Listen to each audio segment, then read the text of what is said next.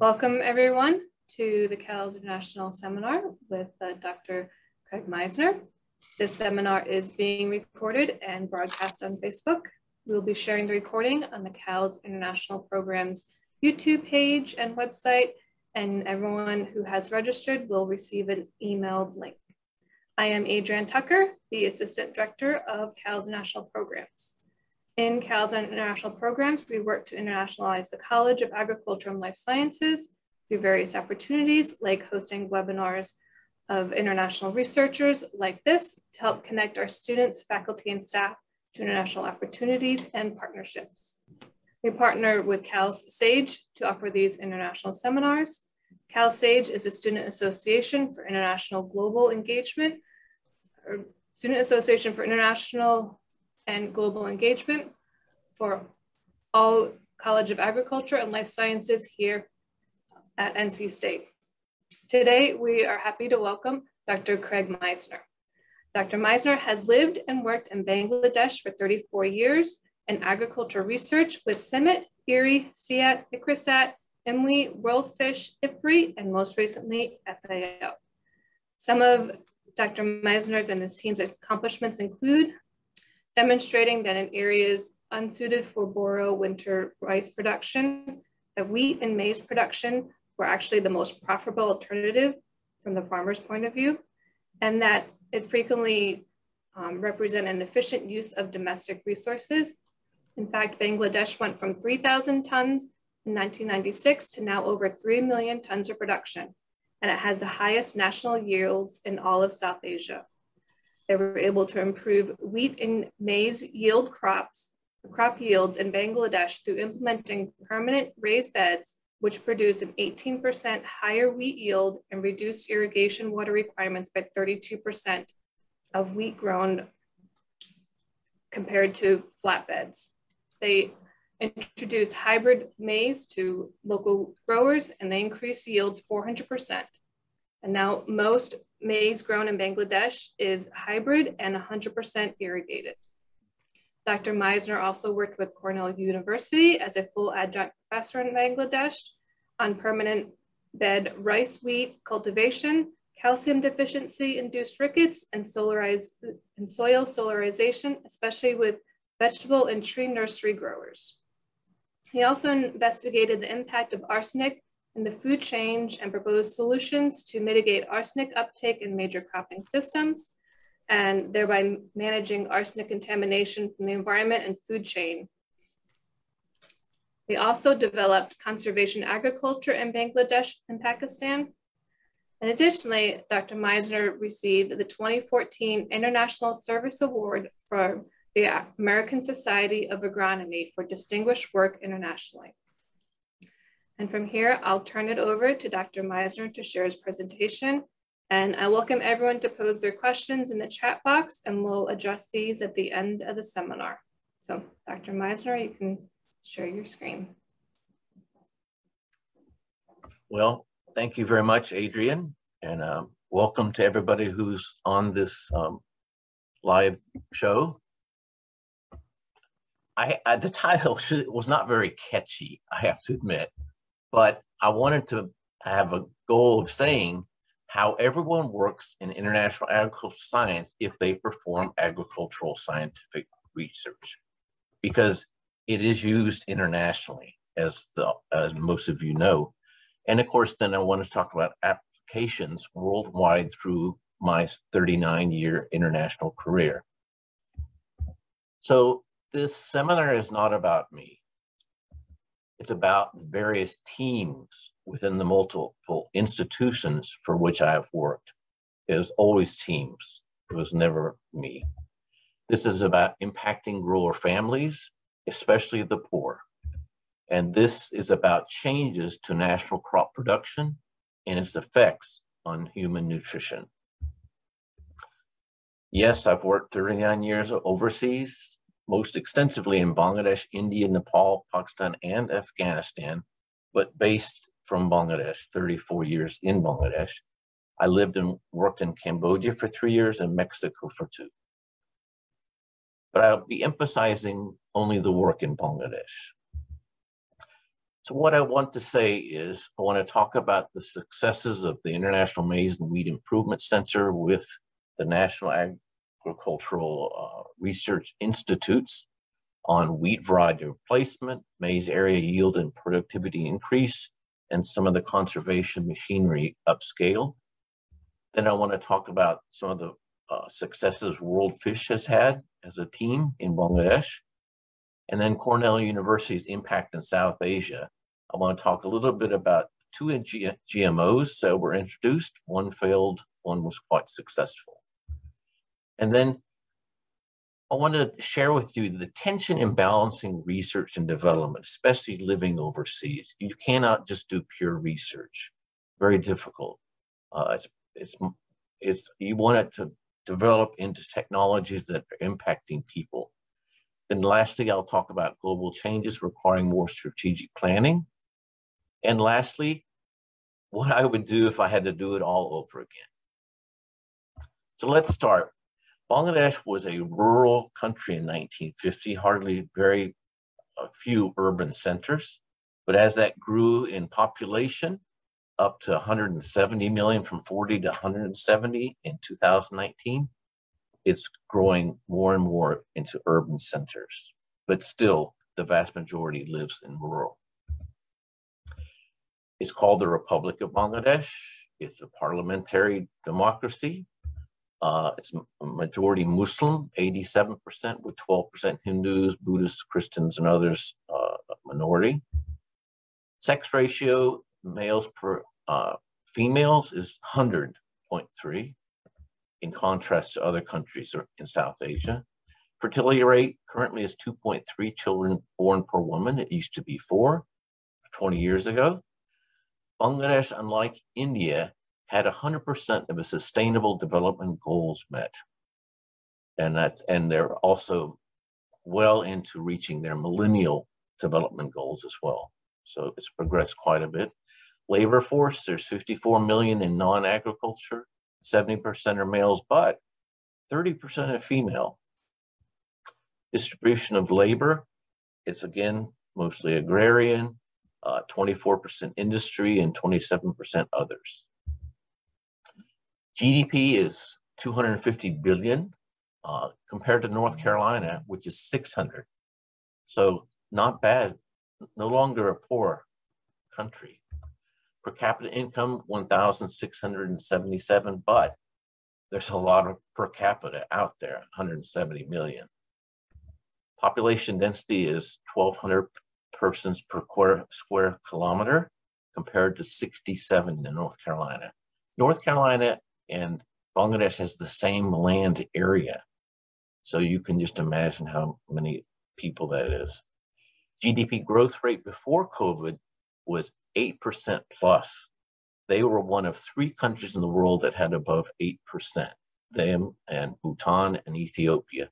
And currently, during the pandemic, it's still running at 6%.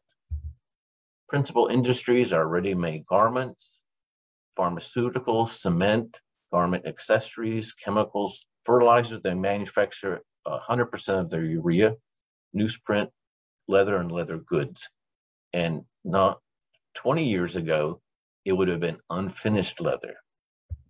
And what they export, though, is ready-made garments, number 2 in the world, frozen foods, shrimp, and fish, which is a budding industry.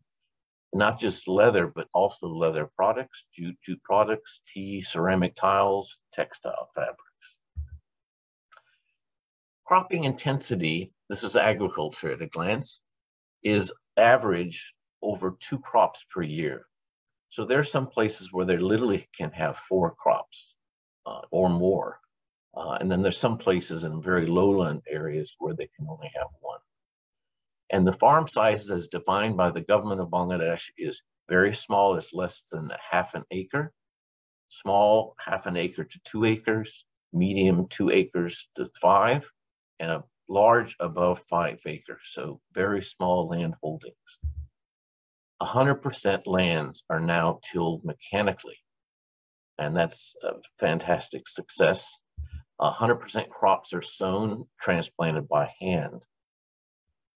Until 10 years ago, most crops were threshed by hand. Now portable threshers are being rapidly upscaled. Up until 10 years ago, 100% of the crops were harvested by hand, but the government of Bangladesh subsidizes imported harvesters, so they're starting to be used. 100% fertilizer is hand delivered, 100% pesticides are hand sprayed. Practically all crops are 100% irrigated except the pulses. And the good news for the irrigation is the aquifer in Bangladesh is 100% replenished each year. So crops are the major breakdown of agriculture sector, followed by a growing amount of livestock and fisheries, and forestry remains the same. This is the reason why it's 100% tilled. This is a two-wheel Chinese tractor imported from China. It looks clunky, it is, but parts can be made locally. And there's a seeder attached on the back, which we tried to upscale with CIMMYT in Erie. And in fact, this was a training course. I always said it was a team. This was my strong team with CIMMYT for 13 years. And I enjoyed all aspects of working with these teams. This is a farmer in the blue shirt, Hanif. You'll be hearing about him later. This is bed sown wheat, and some of it will be permanent beds, which I'll talk about later.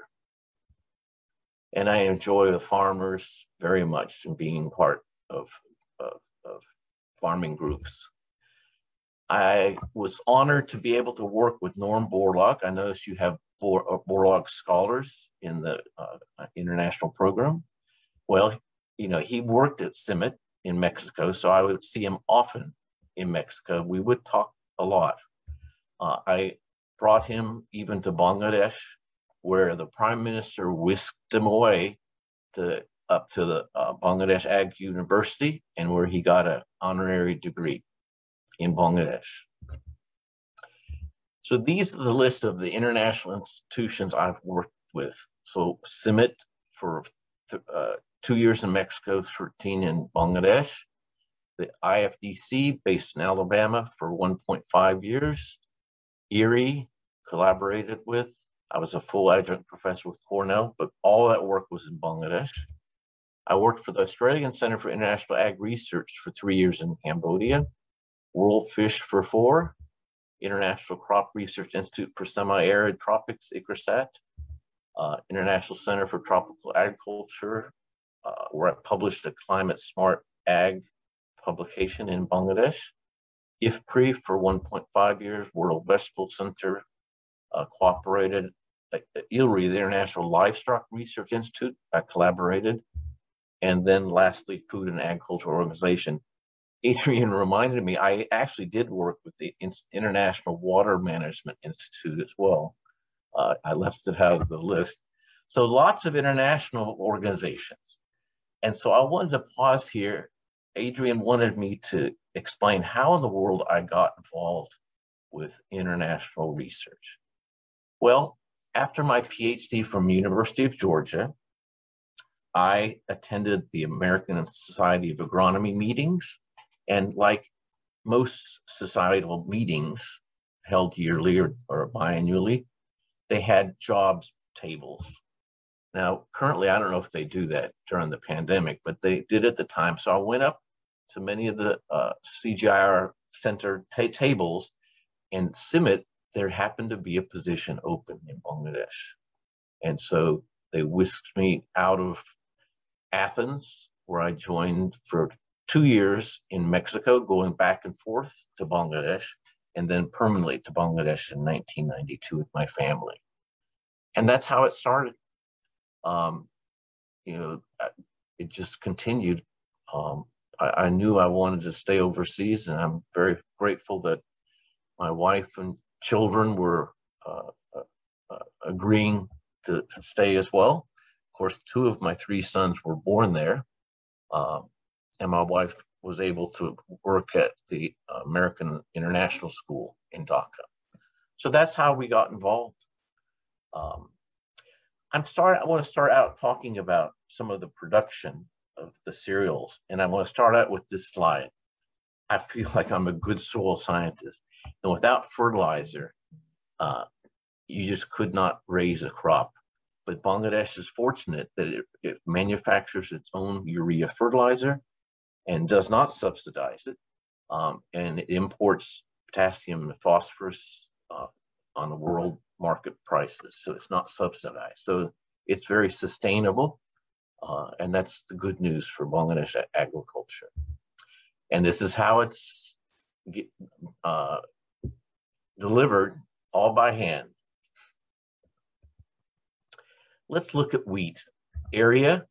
Wheat area peaked in 1999, close to 1 million, and the axis is the white one, 1 million hectares. But since then, it's dropped down to 350,000 hectares. Why? Well, the story of maize will come later, but that's the reason why. Production, however, obviously increased because of the yield. And the good news is the wheat breeding program is so strong that the wheat continues to have good heat resistance, and that's what you need in wheat varieties in Bangladesh. And this ain't Kansas, but you can see the early planted wheat in front and the early planted in the back and the late planted up front, but it's good and healthy wheat crops. And these are the varieties that have replaced some of the older ones. I'm sure since I took this slide, they probably have others.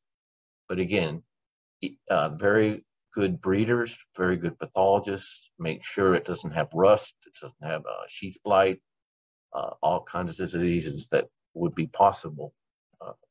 They stayed ahead of the heat. And then, of course, bed planted wheat was a paradigm shift for Bangladesh that we introduced as a team from CIMMYT. Why? Because growers in the USA, Mexico, and Australia have adopted this practice. If you go to Australia, there's nothing's grown on the flat. In Mexico, all the farmers shifted to beds. And why? Well, because it shows substantial increases in yields, water savings from 25 to 50%.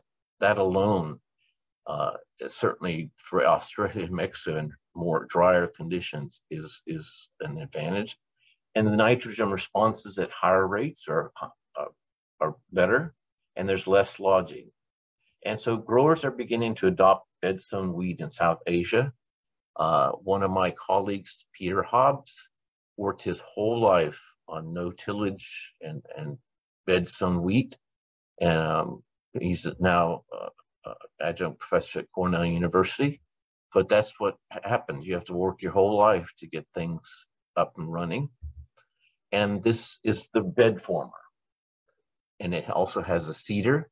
Now, these are now being upscaled and manufactured by private companies.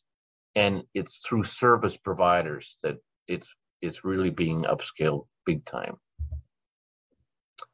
And here's the advantage for yield.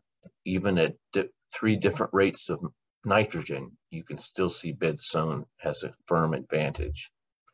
Why? Well, there's slightly less spikes per meter squared with bed sown, but with bed sown, you have longer spike length. And you get a continuous border effect throughout the field. Those of you that work with grains know that when you do a crop cut for yield, you want to avoid the border because you'll get bias in your yield. You have less disease incidence, greater responses to nitrogen, less lodging, and all that equals the higher yields. Reapers are beginning to be used in Bangladesh. It basically just cuts it and pushes it over to the side. Here's a picture of training courses done with the reaper, again, on that Chinese hand tractor. And this is permanent beds of wheat. in Northwest. And I guess, again, this is honey, the champion of this. And just to show you in contrast for flat and then beds, wheat on beds, you can see firm advantage. This is how it's carried out from the field. So then we shifted from just bed sown wheat to permanent raised beds. This is a no tillage, so the bed and the furrow are maintained. You just reform it and you plant all the crops. Wheat followed by rice and then mung bean. And why? Because you can more timely sow, you have higher yields, better nutrient and water use efficiency, more diverse rotations. I'm not used to talking as much. Less use of fossil fuel, and it prevents residue burning. Better crop stands, lower costs, less water pollution, less groundwater mining, fewer weeds and pests, reduced costs and CO2 emissions, and then, of course, more carbon sequestration and better soil health. And beds are the way for raising rice in high arsenic soils to obtain normal yields due to the aerobic nature of the beds.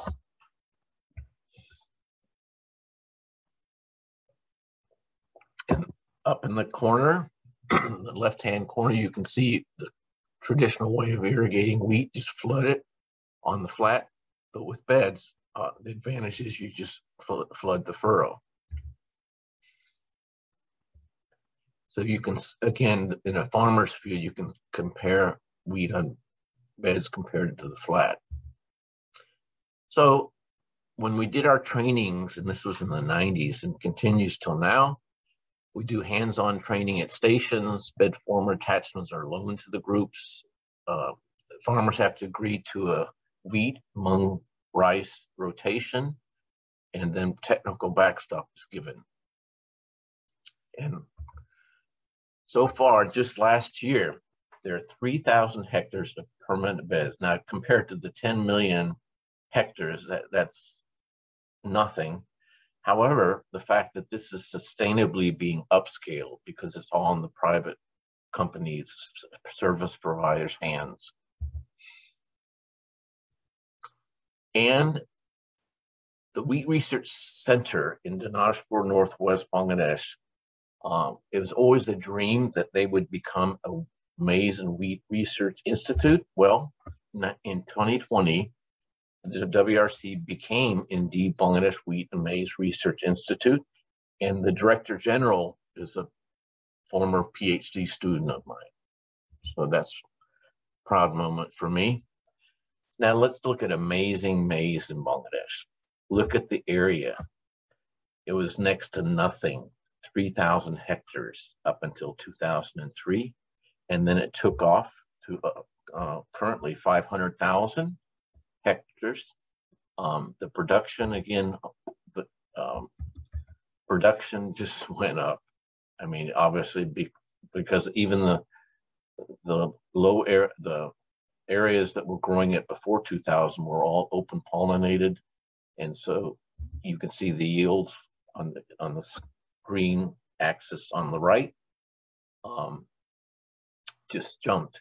Now, currently, Bangladesh has the highest maize national average of all Asia. And why? It's all 100% hybrids, it's 100% irrigated, and it's always fertilized adequately.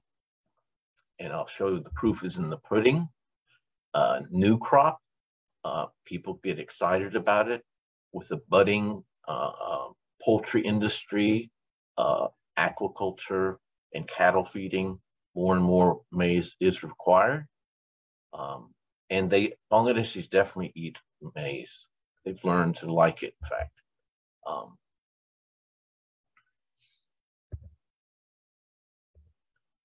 So what happens? We all knew it was going to happen, because maize is a heavy extractor of nutrients from the soil. we started getting magnesium deficiencies. And so Bhutan has some of the most sustainable dolomitic lime mines in the world. And so Bhutan started exporting to Bangladesh, and private companies started marketing it. And you can see the response you can get from 1 ton on the right compared to 0 tons on the left. And it's now widespread use. Bangladeshis are very resilient and clever. They know they need to dry that corn down before the rains start. So look how they aligned it on their roof, in fact. And who wouldn't be ashamed of this type of maize crop? And like I said, it's rare you see one that doesn't look like this. And just the benefits. What's the benefits of maize? Well, the family on your left was a landless family. They had 0.1 acres of land, only their homestead. But he was resilient, he was clever, he got a loan, he rented some land, he obviously had bought hybrid seed and fertilizer and made enough money in 1 season to build a new home. He used to live in a straw hut, and now he has a tin house. The family on your right used to have a tin house like that, but they had land holdings, so they could do it more easily. They made enough profit to begin a brick home, a pucka home, and that's how it starts. It always starts out with rough brick, and they'll finish it later. Rice production, you can't not talk about agriculture without talking about rice. And look at the left-hand axis. This isn't 100,000 hectares, it's millions. And even though rice has changed, but the area of rice has not so much. And this is all rices. There's 3 rice crops in Bangladesh. There's a winter season, a boro we call it. Then there's a monsoon, which is almond. And then there's a spring one, ouch. But look at the production and yields have continued to increase. A lot of it's due to more and more hybrid rices being produced. And so hybrid rice seed are becoming more available. So it's bumping up the productivity of rice. This is what it looks like, a seed bed, and the plants are hand pulled from that seed bed. And yes, a lot of times it is women and children. Clever Bangladeshis, they know if they put out a bamboo stick in their rice field, they get birds, and birds consume a lot of insects. And that's one of the clever ways they can get insect control. If you live in the up north where the tribals are, if you have rodent damage in your rice field, well, they bring out their bow and arrows. They're very skillful at controlling rats. And indeed, Bangladesh national anthem calls Bangladesh golden Bangladesh. And when all the rice ripens, especially if it's the same variety in fields, it does look as golden as this. So how is it harvested? Again, by hand. This happens to be a more fragrant rice. So it was slightly lodged and taller. But in contrast to that, this is rice on permanent beds. You can even see the wheat straw in the furrows. And so after wheat, they'll just literally, cut the stalks off and leave the straw, and then you transplant the rice in the beds. Again, contrasting rice on beds compared to rice conventional way. I put this slide in because I need to say that rice is not so profitable and a lot of farmers are getting out of rice production. There used to be a social stigma. If you were a farmer and you had some land holdings, if you were caught buying rice at the market, it meant you didn't have enough for your family. And in the 80s, 90s, early 2000s, that was stuck. But nowadays, farmers are now the sons or daughters of the old farmers, and they want profit. So this is a picture showing you Mango Grove. They started it. It's on a mound, but they'll still grow rice. Rice productivity will go down, but they'll start getting mangoes.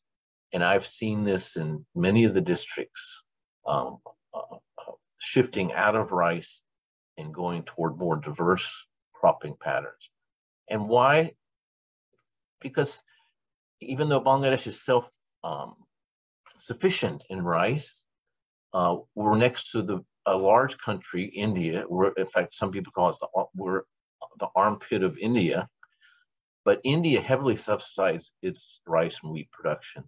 And so, whereas rice is not, quote, formally imported so much, the borders are very porous. So rice will come from India. And because of that, I think that's why more farmers are going out of paddy rice production. Farmers rally are always fun. This is a long time ago, 2003, an integrated pest management rally where the minister was there, even some ambassadors came, and this is what they look out on. So lots and lots of interested people come to these rallies. And then there's other rallies that may not have as big of a deal, but they're still a lot of fun to have farmers around. And of course, as a foreigner, I always attract attention, especially the young kids. Being fluent in Bangla, I always enjoyed kidding around with the kids. Need to talk about lentil area, partly because it's declined. Productivity, though, and yields had kept on going up, as well as chickpea. Look what happened to chickpea. It is almost non-existent, despite yields continuing to increase. So why is that? And is that something you're proud of as a cereal scientist? No. The reason is these legumes, chickpea especially, and lentil to a secondary degree, is susceptible to early rains. So if you get an early rain in March, the chickpea and lentil would have started flowering. It shifts back to vegetative growth and just never recovers. And chickpea is the worst. So that's one of the reasons why the lentil and chickpea has gone down. Let me shift now and talk about fish. If you compare these two charts, you can see that inland culture fisheries in blue in 1983, that's aquaculture, pond. And compare it then to 2017, where it's 56%. So it's a real percentage shift. Whereas inland capture, probably as far as production, did not decrease, but in percentage-wise, it took a second to the aquaculture. And we are one of the leading fish-producing countries in the world. We produced 4.1 million metric tons in 2017, which is a surplus against demand. So it contributes to a daily consumption average of 63 grams of fish per person. So that's important because Bangladeshis say something, a mantra about themselves, Mache Bate Bengali. It means fish and rice consumption makes a Bengali. Okay, so that's important. Of course, she's holding up shrimp. Household pond aquaculture, horticulture is very much a woman-friendly package. Why this technology? Because low-cost fish polyculture technology is involving women, better utilization of the homestead pond for fish cultivation, as well as the unused embankment and courtyard, they can grow vegetables. And farmers produce carp and tilapia mainly as income sources, and the small indigenous species, or mola, are used for household consumption. These are the small fish. I wanted to give credit to one of my colleagues who I worked 4 years with, Shkuntala Tilsed. She is the World Food Prize winner. Her mantra was about these small indigenous fish. They're prized in Bangladesh as a food. In fact, you know, it's more expensive than the carp. But in the past, they always cut off the heads. And by cutting off the head, they're cutting off the biggest source of vitamin A. So Shakuntala's, you know, just went around all kinds of training and make sure that people understand nutrition. And she definitely deserves this World Food Prize, and I'm proud to have worked with her for 4 years. Bangladesh is lots of rivers, so lots of boats. Shrimp, you saw it was an export item. It's low productive fish, a shrimp actually. It's an indigenous species, not the white-legged shrimp that we buy in our grocery store. They don't apply feed to it. So it almost could be called organic, but it's a big deal. Why?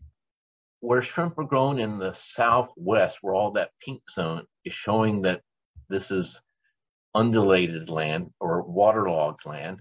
And then because of the Ganges water going off in India due to dams, there's less water coming down the Ganges, and you're having a lot of salt water infusion into the river and areas. So that's one reason why shrimp was a reaction. Again, Bangladesh is extremely resilient.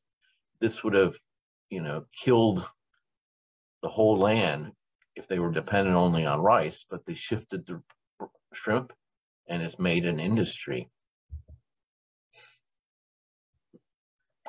So I wanted to share some stories of my career. In 1992, when I moved with my family to Bangladesh, I definitely wanted to address women and the needs of women in agriculture. So I hired a consultant who did a survey and went to various places, interviewing women in the farm, asking what their perception of how they work on the farm. And the woman's perception was mind-boggling. They feel like they're very active in doing not just, you know, household work, but actual agricultural work. So the perception is, you know, they're involved. And so we started having whole family training with wheat, and then with maize, and then with fish, because, you know, what a husband and a wife decide among themselves what they're going to do, it's their business. We treat them equal and train the whole family. And I think that's some of the key of our team's success in wheat, maize, as well as fish. I used to brag with Simit that in those 13 years, I had raised a budget of $11 million to do some of the research and training. When I became country director of Rural Fish, my yearly budget was $12 million. So, you know, I think some of the technologies as well as the training, you know, brought, you know, credible, measurable success. This is a story when I was World Fish Country Director.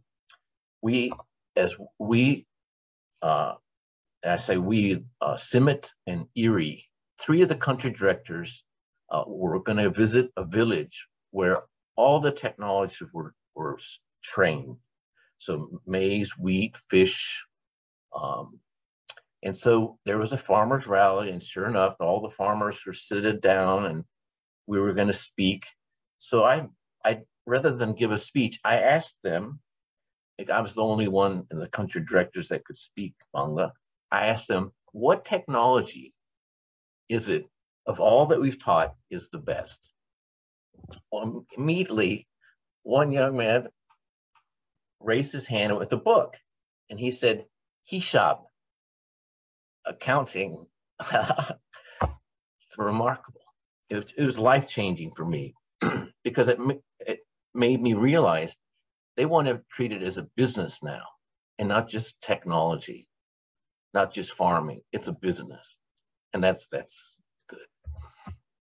I will be speaking about GMOs in Bangladesh in a little bit, but I also want to make the statement before I talk about GMOs that Bangladesh is a science-respecting country. I'll be frank with you. As a scientist, there was so much respect. There's no anti-vaxxers in Bangladesh. There's none. No one would even think about not having vaccine. So it is a science-loving country, and for that reason, Cornell University with USDA in Hawaii, as well as a university in Thailand, we're going to try to get a transgenic papaya released. And this is what ring spot looks like. It literally reduces productivity 6 times. And the goal of this project was affordable sweet papaya for the poor. So in Thailand, the transgenic looks like this and susceptible looks like that. Again, so transgenic is 6 times more productive. However, having prepared the Bangladesh Ag Research Institute for accepting field tests, well, not greenhouse testing, all the safety standards you need, regulations that you need for introduction of such a GMO, were trained. And we found out, though, that before we even brought it, that the strain of the ring spot disease itself in Bangladesh was different. And so the transgenic in Thailand became susceptible. So that was a failed attempt. However, later, this is a field of eggplant. Eggplant is the most endeared vegetable in Bangladesh. But to have good marketable eggplant, studies show farmers spray eggplant 60 to 70 times per season because of the borer. There's a borer insect that just wreaks havoc with that. So again, Cornell University with the USAID help and Monsanto gave for free a BT gene. I don't want to explain it. I assume most people know what BT gene is. They also gave it to India at the same time. Well, the good news is 3 years ago, it was introduced after it had been tested. And I mean, we're talking about strict testing regulations that are present even in this country, were done in Bangladesh through Ag Research Institute. Once they released it 3 years ago, it now represents over 50% of the market. And why? No spray. So not only savings of the spray, consumers were more afraid of the insecticide than they were of the BT gene. And if you ask a consumer, do they know it's GMO? They'll say yes, and they'll explain. Okay. Tension in balancing research and development. Well, you know, I was a member of AAS and I did get my science magazines, but it's always a tension. You want to be a pure scientist, but yet you want to affect technological changes that have influenced people's lives. And it's always been a tension. And like the upscaling of the machinery, you have to work long and hard to make things work. And again, I point to my colleague Peter Hobbs, who lived in South Asia his whole life and constantly, and only now, after he's long retired, is that technology being taken up. Some of the global challenges that we're facing, I just want to make the list. I won't discuss it, but certainly global warming. There are food crises existent. Mostly are human-made, interestingly, but they will come. They will come as the population increase. Certainly the challenge of agro-biofuels, and then we want to maintain sustainable food systems and nutrient delivery systems, thinking holistically. And why? Okay, remember that graph, the map I showed? This is the sea level rise by 2050 predicted. And you see where shrimp farmers might not mind, but there'll be a lot of other people greatly affected by what's going to happen. Lastly, what I would do if I had to do it all over again. Well, my whole career was on production, yields and production. However, I was influenced by my colleagues in Cornell University who thought differently. You need to think about health and well-being. And so as you do that, you think of different interventions to the system. Certainly, yes, more efficient, productive cereals. That's where I centered my goals. And certainly more legumes and veggies to feed more people. Make crops less risky to environment, we've always been working on. But more micronutrient loading by plants is a new thought. Management that enhances nutrients, not just agronomic practices that increase yield or make efficient use of nutrients in the plant, but enhance nutrients uptake in the plant. And then communication, education, multifaceted approaches like drama. Of course, DVD shows when this slide was made, who uses DVDs anymore? Cooking to enhance nutrients. But again, the point of thinking holistically is health and well-being. I did want to share this fact. Bangladesh in 1950s had no tomatoes. They didn't eat tomatoes, but it is introduced, and slowly now, almost every meal, they'll have a salad with cucumber and tomatoes, and such that it even has summer varieties, so it's all year round. So it went from zero to about being,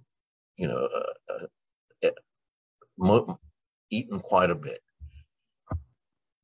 Carrots. In 1980, I didn't mention this, for 7 years, I was a missionary, ag missionary in Bangladesh. And from our farm, we grew lovely carrots. When we tried to market them, we could not give them away.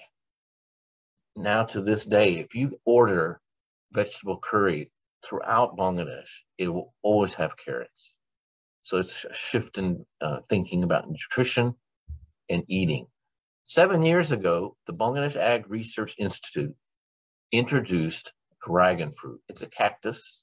I've not seen it here in the States, but 7 years ago, it is so desirable and profitable that every market in villages, not just city, but villages, will have this marketed. So it shows, again, the shift of thinking in farm as a business and profitability and nutrition.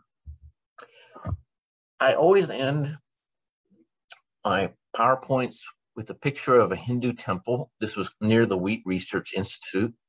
So I visited it often, and it's a typical, but it's terracotta. It's built in 1750, and it's the typical Hindu temple that has various scenes of Hindu cosmology. However, on the base is this, and this makes it it is the most unique Hindu temple in the world, because it has a Mughal motif, basically affirming Islam, a Hindu temple that affirms Islam. And so I think it's also typical of Bangladesh. Bangladesh is a fiercely secular country. But if Hindu temple builders were willing to break in new paradigms for building temples, I think we must make a greener revolution that delivers nutrients to communities for the health and well-being. So that's all I'd like to say. And I'm open for any questions. If you'd like to raise your hand.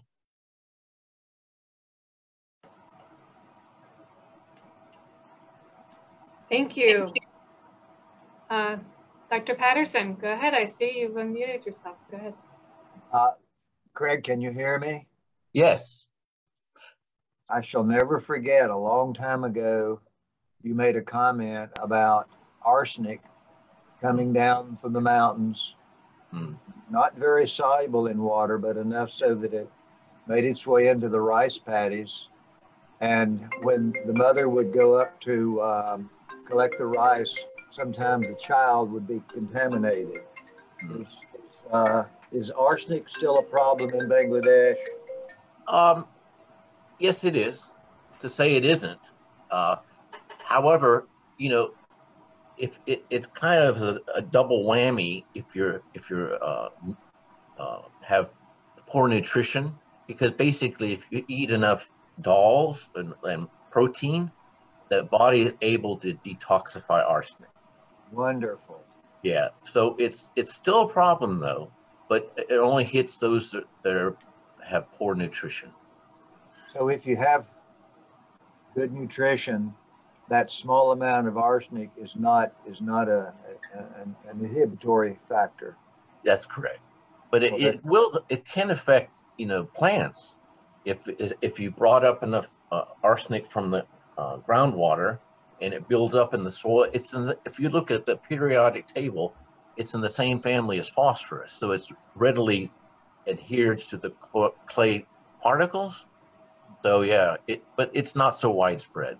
And again, permanent beds would ameliorate the effects, having more aerobic conditions. Well, So you're the Bob Patterson that was with as a professor with me, yeah. Right? Yes, yes. That's what I thought. Good to see you, Craig. Thank you so much for all that you've shared with us today. You've given us so much to think about.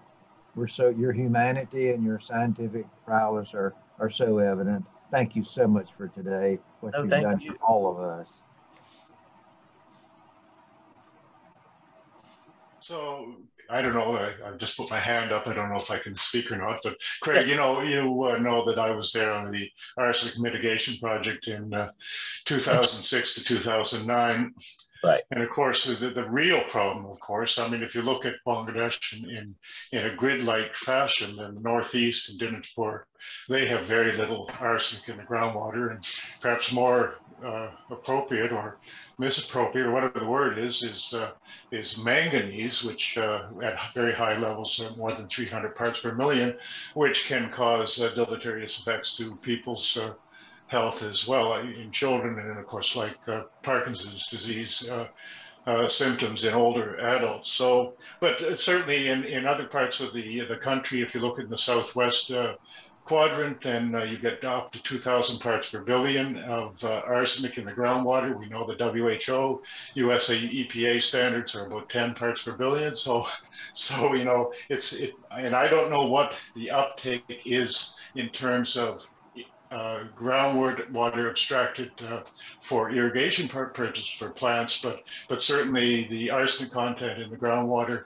varies all over the country, and you know, but the worst part is along the western border with Bangladesh and India, with up to 2,000 parts per billion, as I say, micrograms per liter, however you say that, and then various levels in the other southeast quadrant and northeast quadrant. So in that respect, and I don't know that it's flowing down the rivers from No, it's definitely the groundwater.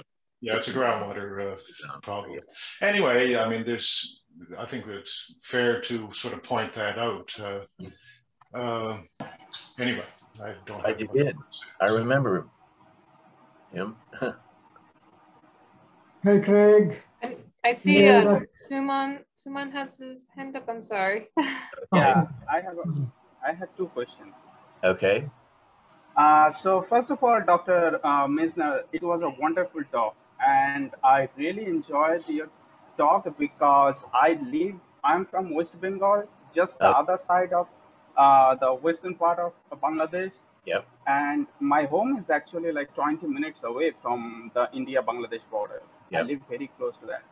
So Bangladesh, they have a lot of problem with arsenic and iron pollution, which is a lot of people, I mean, both of the two professors, they ask questions about arsenic pollution. But I just want to know about some solutions. So how can agricultural solutions can be used or utilized to address arsenic and iron pollutions? Is there any sustainable way? Because being a biochemistry student, I know that there are some plants that can suck some particular metals or elements from the soil. So do you have any potential solution using agriculture as a tool?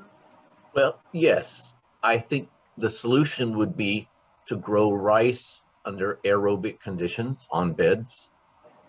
Because again, arsenic is in the same category as phosphorus. So it's going to be fixed to the soil. If arsenic is there under aerobic conditions, it's more fixed to the soil and you'll get less into the plant. Oh, I see. Okay. Yeah. Okay. Yep, that's one thing. And in this last, I mean, you started working in Bangladesh in 1992, so it's been like almost 28, 30 years now. Well, I didn't go back further because actually through Bob Patterson, I got a chance under the auspices of the Presbyterian Church to be an agricultural missionary from 1980 to 87. So like, as you know, Bangladesh or India, these countries, they perform very poorly in the hunger index, global hunger index. Mm-hmm. And that comes from the reason that the food we contain is not enough nutrient rich because it is full of rice or wheat. So in these last 20, 25 years, since you started working in Bangladesh, did you see any significant change in the eating pattern, people eating more nutrient-rich food? Absolutely. Absolutely. In fact, I don't have to, I could quote data and show it. Maybe we'll do that later, but it's changed dramatically. And part of it is cheap fish. Pungus now is a poor person can afford pungus fish, it's catfish. And as far as fruits and vegetables, the consumption rate has changed dramatically, even the last 5 years. Okay, wheat, although you saw, you know, it's not self-sufficient in wheat. 2018, Bangladesh was the 4th largest importer of wheat. So dramatically shifts. And of course, you're young. Ask your mother and father. Wheat, chapati was considered a poor man's food, or they had some problem with it. And maybe that had to be because Pakistan, they liked wheat, they liked chapatis, and so they didn't want to be like Pakistanis because they had war with them. But so no, now I'd say people eat wheat twice a day and rice only one time a day. So yeah. That's wonderful. Yeah. I mean, things are changing. Bangladesh has been one of those basket case example of how a young nation can prosper so quickly. So, yes. Well, in fact, I've visited West Bengal many times, and have you been to Dhaka? not really. Okay, if you compare Calcutta to Dhaka, it's like dramatic. Now, really? Yes, very dramatic. I mean, so the amount of development that's occurred, and of course, it's garment industries, certainly in exports. And like I said, you saw the GDP is half of North Carolina. Well, that's not bad. Yeah. And the thing is, like in West Bengal, since you know the political situation a little bit, I guess, so a long term, West Bengal had that kind. That is another thing why West Bengal didn't grow as the same pace as Bangladesh.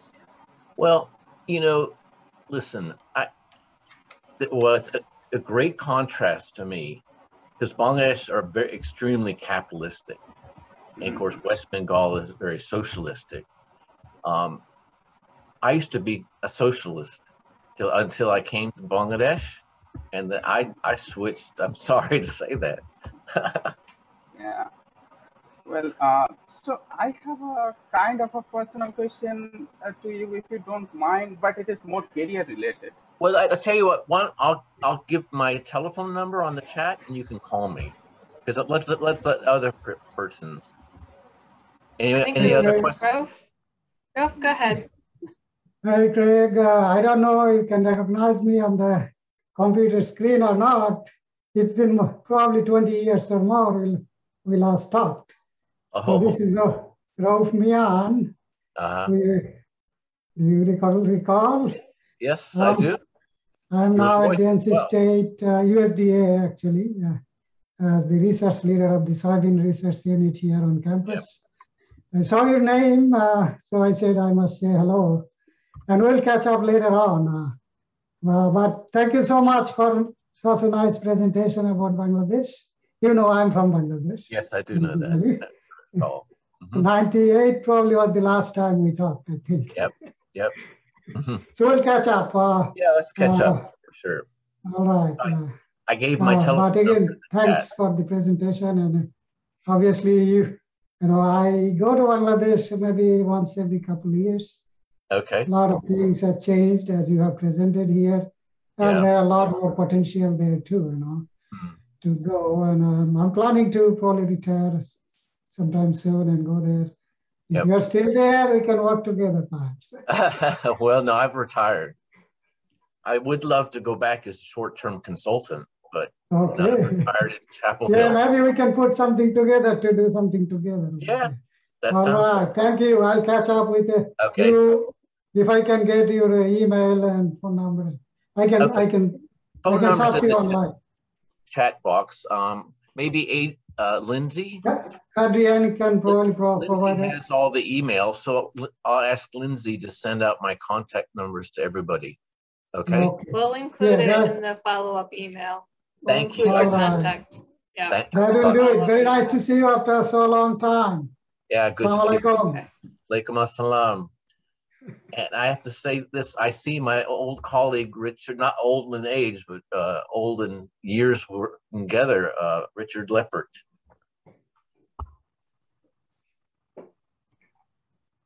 Looks like you're muted. Yeah, very much enjoyed your talk and really enjoyed seeing you. Yep. And yeah, interesting to hear that you're back in Carolina now too. Yep. Return to Carolina. Yeah, I know. Those at NC State are going to say, "Why are you in Chapel Hill?" Well, just that's where we wanted to retire. Yeah, one thing I just mentioned, Craig did some other really interesting work related to rickets, which was a tremendous problem in Bangladesh. Yeah, I couldn't put it all into a 45-minute presentation, so I de-emphasized the arsenic, and I did want to put it in because it was fascinating. Yep, and I learned a lot about nutrition. You know, if I may, I know that you spent some time in Cambodia, and of course they also have an arsenic problem as well. So, you know, and of course that's coming down from the initially. A lot of actually Delta countries in the world, about 88 or 90 countries in the world have some level of arsenic problem in the groundwater. But I know this is about Bangladesh, but were there can you draw any similarities between your experience in Cambodia and Bangladesh? No, because, you know, when I went to Cambodia, the agricultural minister had a little red book. And when it came to fertilizer, it was a big X. Don't use pesticide, don't use fertilizers. And so guess what? They were also using SRI, which no agronomist is going to fault SRI, but that's not the mantra you're going to get your rice production up.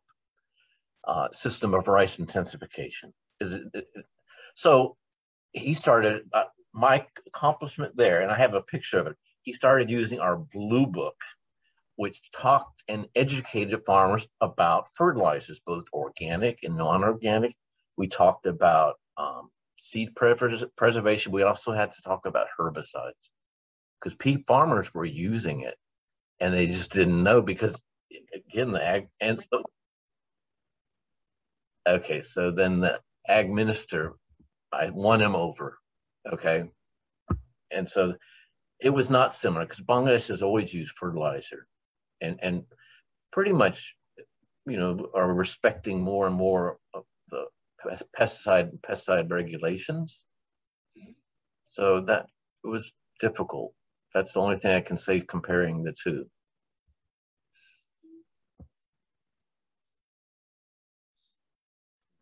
All right, we'll take one more question from Dr. Farouk. Round up. Dr. Craig Meisner, thank you very much for telling the story of Bangladesh. More than half of a century, started 1961. Though you are more than 30 years, you are very much tested friend of Bangladesh.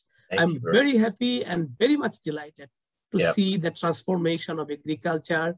It's a basketless, it's a basketless country. Now it's a food sufficient country. Yes. And a good number of developments you are witnessed as a friend of Bangladesh. So I'm very happy to see the very informative presentation started from rice to wheat and the maize boom in Bangladesh. So one thing, with your long-term experience with working with Bangladesh, its agriculture, fisheries, and the rural people especially. Now, how do you think, what is the more pressing challenges for the agriculture perspective in Bangladesh? Present most pressing challenges. Thank you. Well, you know, it has to do with road transport nowadays. You know, marketing. I mean, it's you just came from there. I mean, traffic is horrendous. Road conditions are horrible. And, you know, whereas it took, I remember I told you, it took 2 hours to go to Mymensingh. And now it can take 5 to 6 if you arrive. It's so, and it affects marketing. So that's the most pressing for agriculture is good roads, discipline on the roads and transportation. Thank you very much. Actually, the 2 months before I visited Virginia Tech, and I had a discussion with the Virginia Tech Cooperative Extension Director, Ed Jones. And he asked me, what is the most important challenges of agriculture in Bangladesh? And I also mentioned him like you, it's a marketing problem. Thank you very much. Thank you. Good. All right. Well, thank you very much, Dr. Meisner, and thank you everyone for your wonderful questions and participation and attendance. And thank you. Again, this is getting lots of thumbs up from Dr. Patterson and lots of smiles. So that's always a good sign. So I appreciate everyone's participation and lots of good comments in the chat. So thank you. And again, this will be sent out to everyone who registered. So you can share it widely, and we'll have Dr. Meisner's contact information in that email for anyone who wants to follow up. So thank you again. Appreciate it. Okay, thanks. See you, Craig, sometime soon. Yes. I live in Cary. Okay, let's get together. Yes. Thank you. Right. Bye. Have a wonderful rest of your day, everyone. Thank you. Thank you. Goodbye. Right. Thank you. Bye. Not bad.